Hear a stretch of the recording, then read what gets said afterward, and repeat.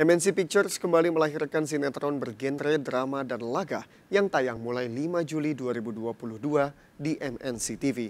Diberi judul Jalan, Langit, sinetron ini bercerita tentang kisah anak laki-laki bernama Langit yang jago silat, alim, dan selalu berbakti kepada orang tua. Sama saya. Sinetron Jalan Langit produksi MNC Pictures resmi tayang di MNC TV mulai 5 Juli 2022.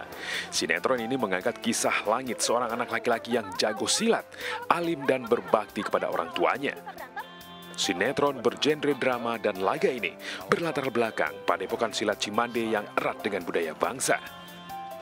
Intinya sih kita mau angkat dari kebudayaan pencaksilat yang ada di Indonesia, Cimande.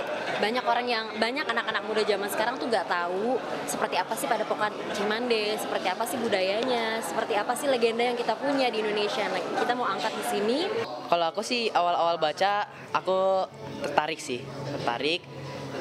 si Langit ini dari Cimande ya.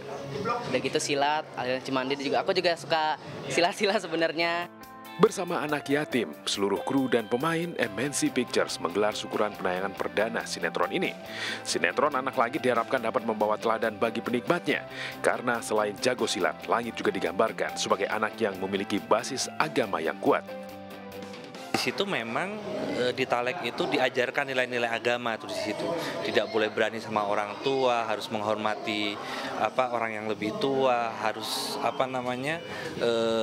patuh terhadap NKRI dan lain sebagainya.